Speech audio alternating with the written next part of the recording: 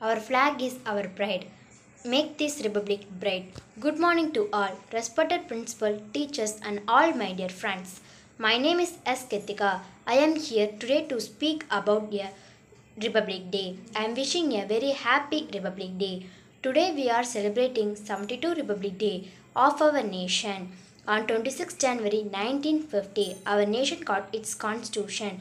We got our independence on 15th August 1947 from British rule.